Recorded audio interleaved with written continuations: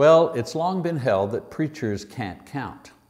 I suppose it's because they usually overestimate the size of attendance or count the unborn babies as present. All humor aside, it is true that preachers do place a certain importance on numbers because numbers reveal certain things about a church. For example, numbers reveal commitment. Now, you may have 1,000 people at church, but if this represents only 50% of your members, what you see is a half-hearted commitment. It would be interesting to measure what percentage of members and their families are attending regularly at your church. This would demonstrate more accurately the type of commitment that actually exists there. Number two, numbers reveal potential.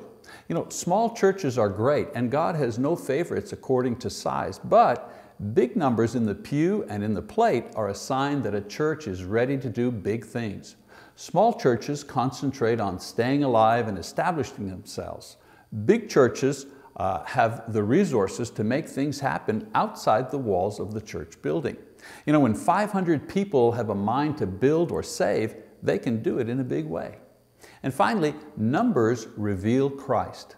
Now, some may balk at this statement, but when a church is growing, people pay attention. Little churches that stay little for decades while others around them grow are not going to impress their neighbors that they are the church of Christ because Christ's church was a growing church. I don't know where this thing about preachers and numbers started. Maybe they saw that in the book of Acts, the Holy Spirit numbered the ones that had been baptized and realized that God is counting too.